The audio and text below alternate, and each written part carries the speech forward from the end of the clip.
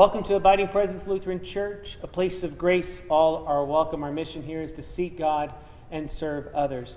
As we prepare for our intern, Stephen Swanson, thanks be to God for the amazing generosity of Abiding Presence. From furniture to household items, he will find all the comforts of home. What a gift you have offered. Let's now prepare our hearts and minds for this worship experience.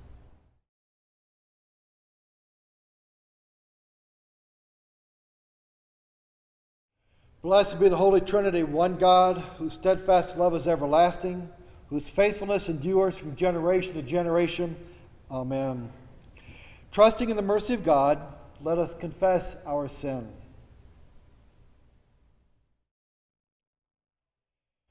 Reconciling God, we confess that we do not trust your abundance, and we deny your presence in our lives. We place our hope in ourselves and rely on our own efforts. We fail to believe that you provide enough for all. We abuse your good creation for our own benefit. We fear difference and do not welcome others as you have welcomed us. We sin in thought, word, and deed. By your grace, forgive us. Through your love, renew us, and in your Spirit, lead us, so that we may live and serve you in newness of life. Amen. Beloved of God, by the radical abundance of divine mercy, we have peace through God, through Jesus Christ, through whom we have obtained glory and mercy upon grace. Our sins are forgiven. Let us live now in hope, for hope does not disappoint, because God's love has been poured out into our hearts through the Holy Spirit. Amen.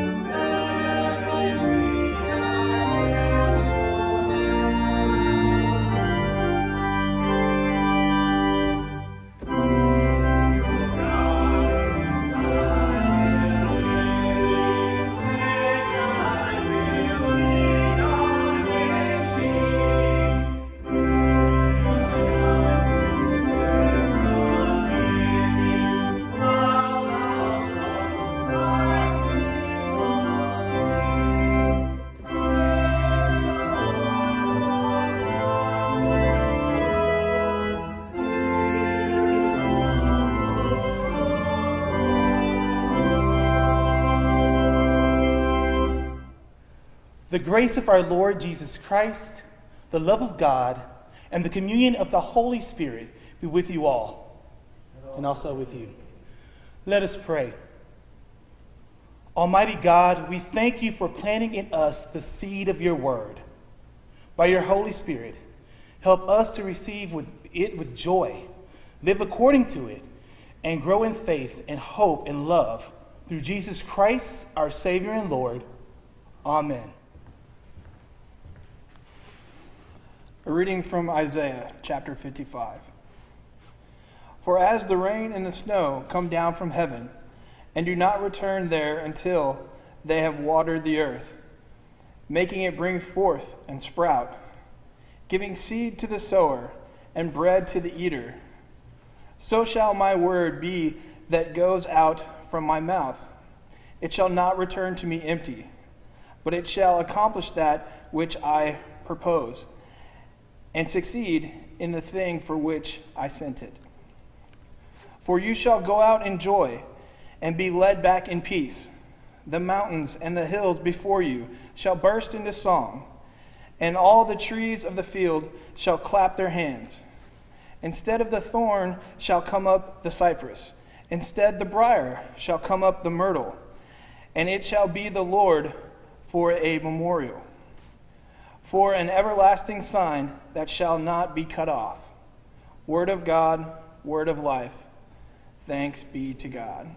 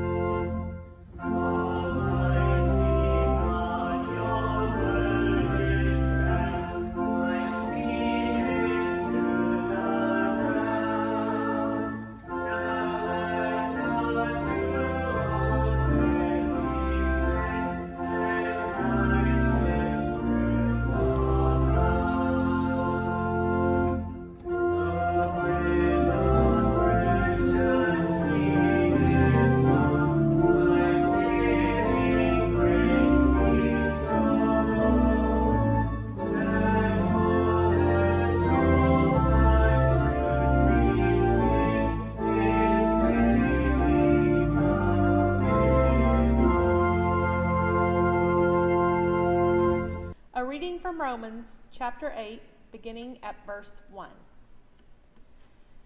There is therefore now no condemnation for those who are in Christ Jesus. For the law of the Spirit of life in Christ Jesus has set you free from the law of sin and of death. For God has done what the law, weakened by the flesh, could not do, by sending his own Son in the likeness of sinful flesh, and to deal with sin. He condemned sin in the flesh, so that the just requirement of the law might be fulfilled in us, who walk not according to the flesh, but according to the Spirit. For those who live according to the flesh set their minds on things of the flesh, but those who live according to the Spirit set their minds on the things of the Spirit. To set the mind on the flesh is death, but set the mind on the Spirit is life and peace. For this reason, the mind that is set on flesh is hostile to God. It does not submit to God's law. Indeed, it cannot. And those who are in the flesh cannot please God. But you are not in the flesh. You are in the Spirit, since the Spirit of God dwells in you. Anyone who does not have the Spirit of Christ does not belong to him. But if Christ is in you, though the body is dead because of sin, the Spirit is life because of righteousness. If the Spirit of him who raised Jesus from the dead dwells in you, he who raised Christ from the dead will give life to your mortal bodies also through his Spirit that dwells in you. Word of God, word of life. Thanks be to God. Hi kids, it's me, Chip. It's good to see you again. You know, this summer hasn't been very fun, has it?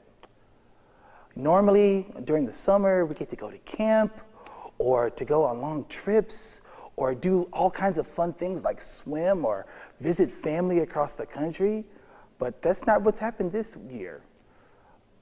You know, Mr. Mike read a story about the nation of Israel, and it talked about how they used to not be able to do some of the things that they wanted to do. They couldn't go to the places where they liked to worship.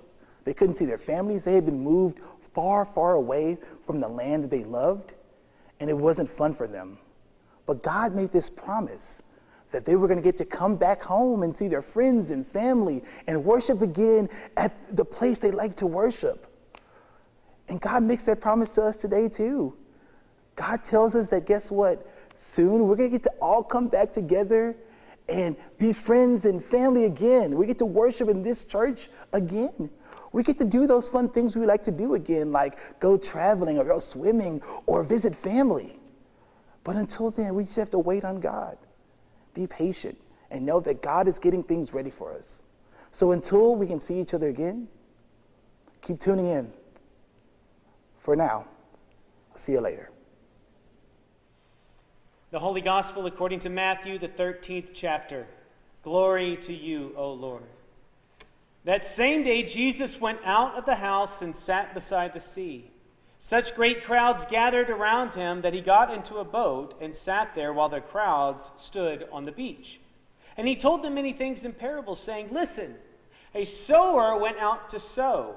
And as he sowed, some seeds fell on the path, and the birds came and ate them up. Other seeds fell on rocky ground where they did not have much soil, and they sprang up quickly, since they had no depth of soil. But when the sun rose, they were scorched, and since they had no root, they withered away. Other seeds fell among thorns, and the thorns grew up and choked them. Other seeds fell on good soil and brought forth grain. Some are 100-fold, some 60, some 30. Let anyone with ears listen. Hear then the parable of the sower. When anyone hears the word of the kingdom and does not understand it, the evil one comes and snatches away what is sown in the heart. This is what is sown on the path. As for what was sown on the rocky ground, this is the one who hears the word and immediately receives it with joy. Yet such a person has no root, but endures only for a while. And when trouble or persecution arises on account of the word, that person immediately falls away. As for what was sown among thorns, this is the one who hears the word, but the cares of the world and the lure of wealth choke the word, and it yields nothing. But as for what was sown on good soil, this is the one who hears the word and understands it, who indeed bears fruit and yields in one case 100-fold, in another 60, and in another 30. The gospel of the Lord. Praise to you, O Christ.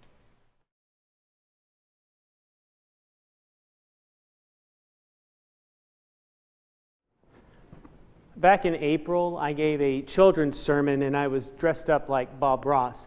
We just had a birthday party for my daughter, and it was a Bob Ross painting party, and it was a lot of fun as we watched him paint and frantically tried to keep up with him. But it reminded me of my childhood. When I was a kid, I loved watching the Bob Ross painting, hour. And I would lay on the floor on my stomach with my head on top of my hands and just watch. But I had this emotional response to what was going on. It was like this roller coaster of emotions. See, Bob would have this blank canvas, and he would begin to paint the background, mixing multiple colors, loading up his brush, and then he would haphazardly begin to just swipe it across the scene, and I found myself getting nervous. Is this the right color? How is this all going to work?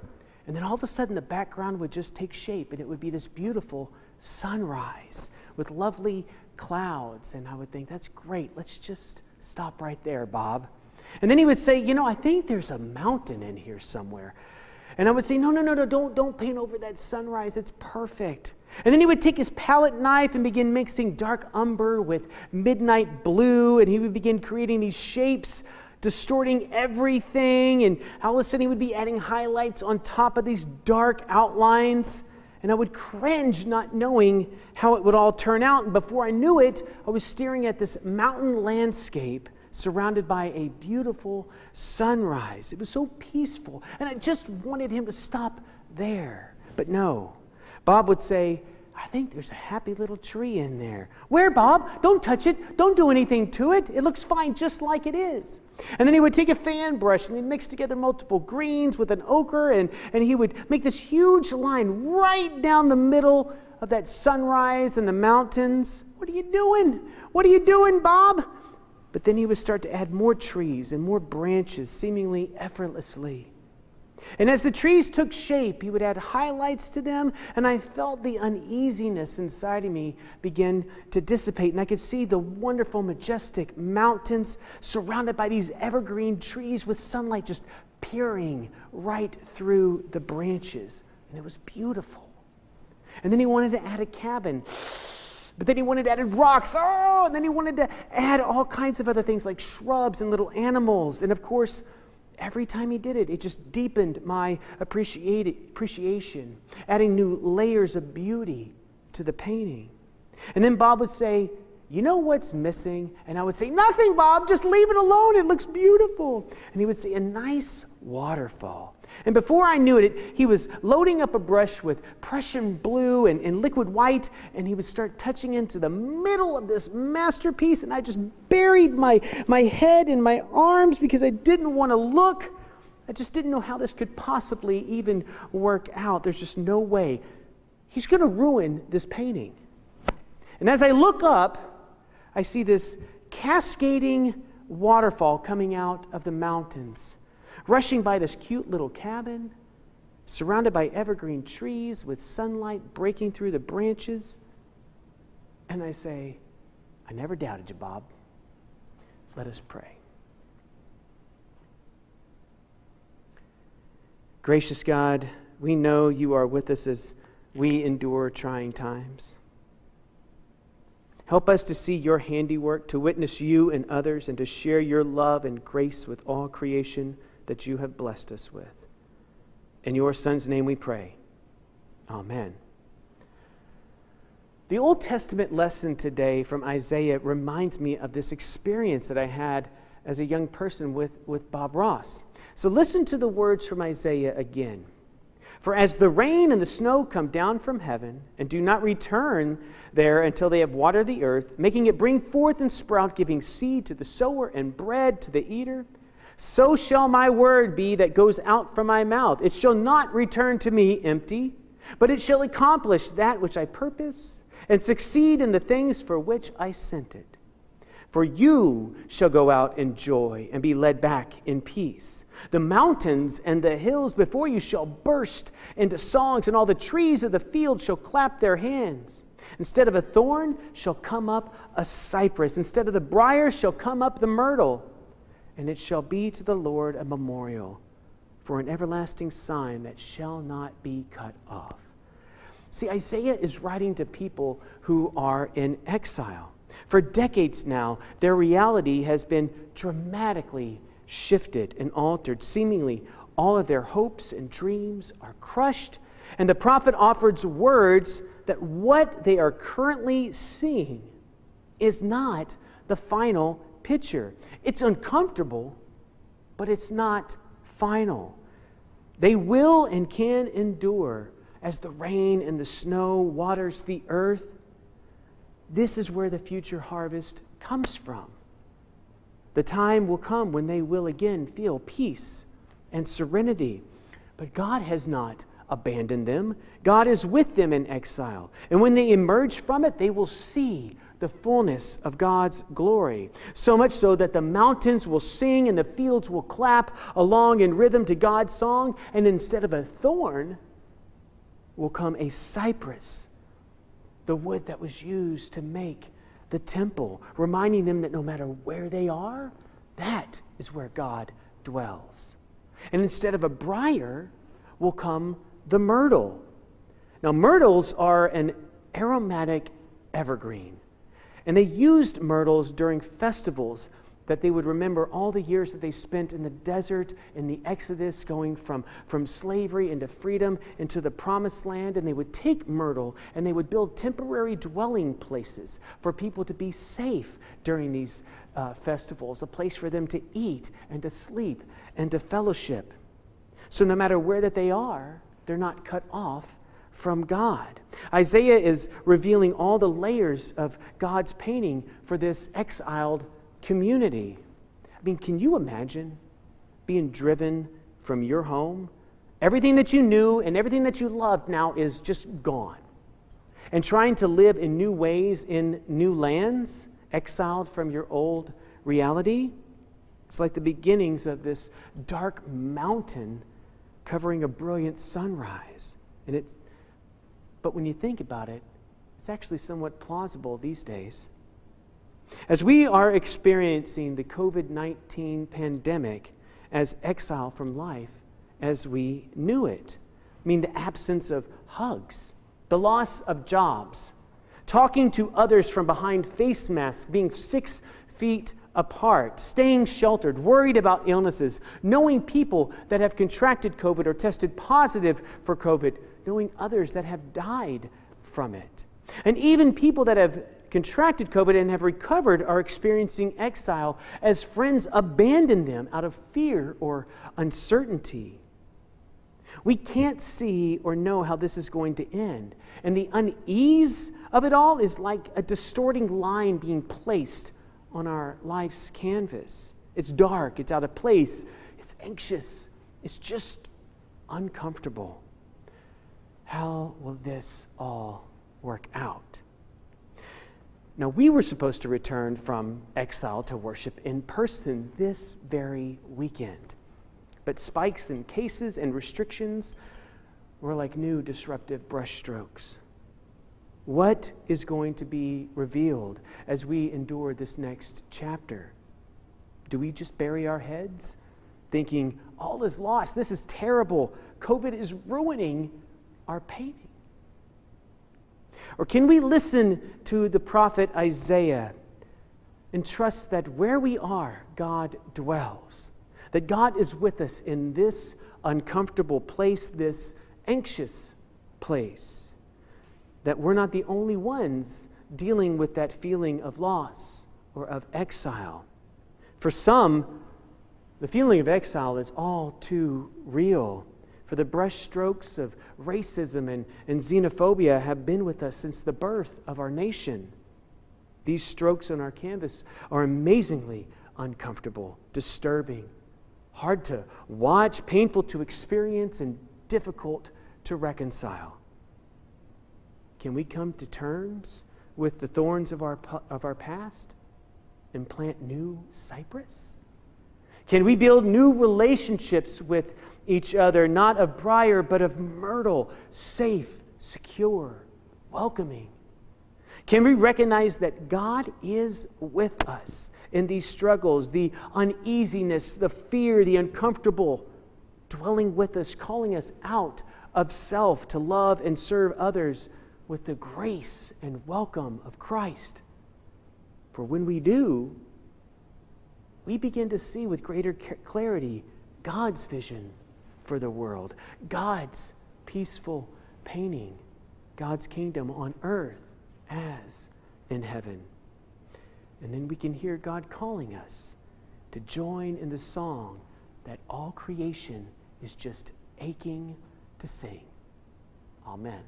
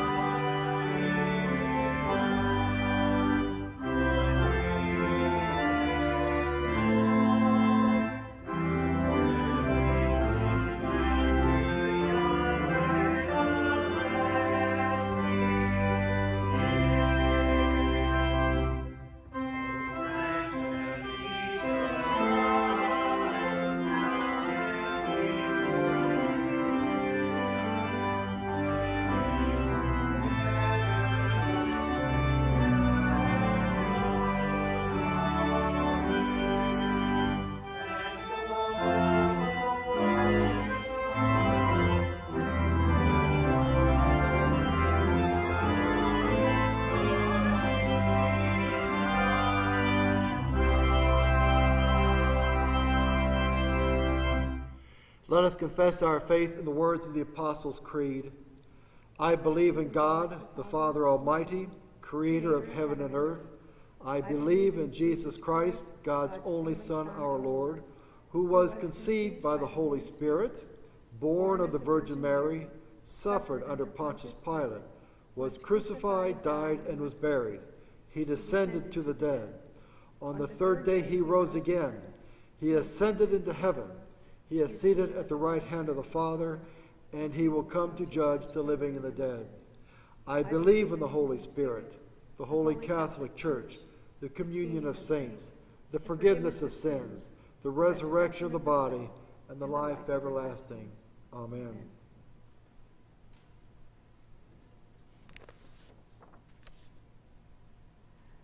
Called into unity with one another and the whole creation, let us pray for our shared world.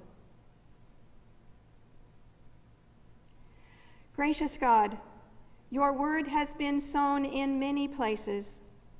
We pray for missionaries and newly planted congregations around the world.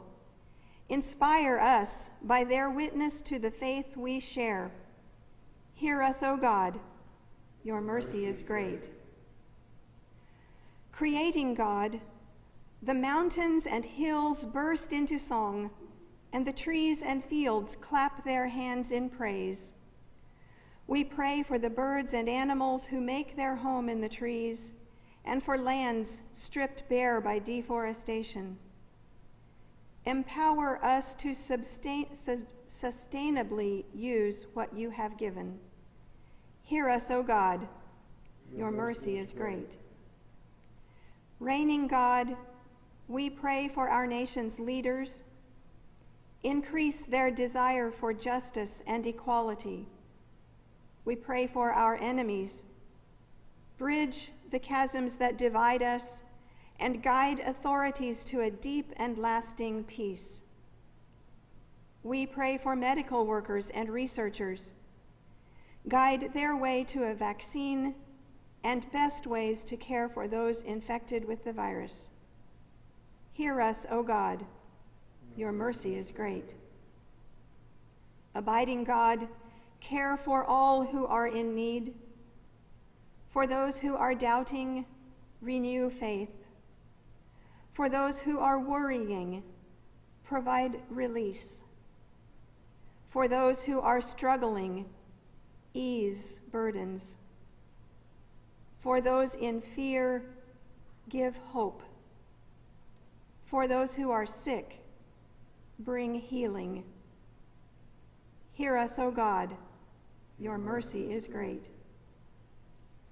Renewing God, revive your church in this place.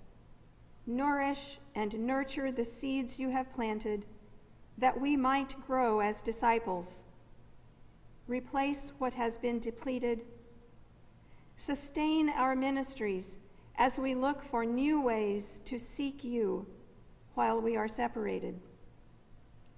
Deepen our relationships with the wider community. Hear us, O God. Your mercy is great. Eternal God, we give thanks for all who have gone before us. Comfort us in the sure and certain hope of the resurrection. Hear us, O God. Your mercy is great. Receive these prayers, O God, and those too deep for words, through Jesus Christ our Lord. Amen. The peace of Christ be with you always. And also with you. Would you please take a moment to share Christ's peace with those around you? Text somebody, better yet, give someone a phone call and say, Christ's peace be with you.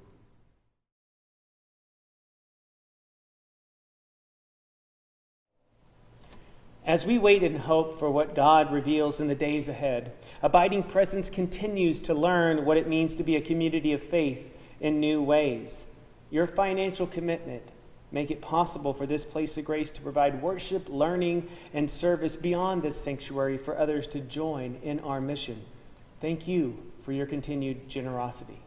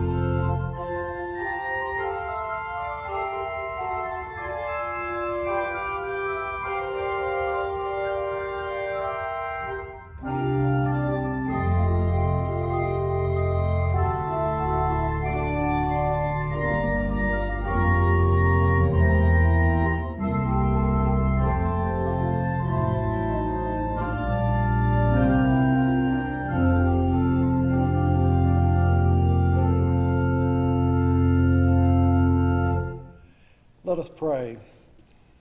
God of goodness and growth, all creation is yours, and your faithfulness is as firm as the heavens. Your word is a light for our path. Nourish us through this gift that we might proclaim your steadfast love in our communities and in the world. Through Jesus Christ, our strength and our song. Amen. We continue with thanksgiving for the word. Praise and thanks to you, holy God, for by your word you made all things. You spoke light into darkness. You called forth beauty from chaos and brought life into being. By your word you called your people Israel to tell of your wonderful gifts. Freedom from captivity, water on the desert journey, a pathway home from exile, wisdom for life. Through Jesus, your word made flesh, you speak to us and call us to witness. Forgiveness through the cross, life to those entombed by death, and the way of your self-giving love. Send your spirit of truth, O God. Rekindle your gifts within us, renew our faith, increase our hope, and deepen our love for the sake of the world in need. Faithful to your word, draw near to all who call on you. Through Jesus Christ, our Savior and Lord. Amen. For your word of life, O God, we give you thanks and praise. Amen. Gathered into one by the Holy Spirit, let us pray as Jesus taught us. Our Father in heaven, hallowed be your name. Your kingdom come, your will be done, on earth as in heaven. Give us today our daily bread. Forgive us our sins, as we forgive those who sin against us. Save us from the time of trial, and deliver us from evil. For the kingdom, the power, and the glory are yours, now and forever. Amen. Neither life, nor death, nor angels, nor rulers, nor things present, nor things to come, nor powers, nor height, nor depth, nor anything else in all creation will be able to separate us from the love of God in Christ Jesus. God the Creator, Jesus the Christ, and the Holy Spirit the Comforter, bless you and keep you in eternal love. Amen. Be at peace. Christ is with you. Thanks be to God.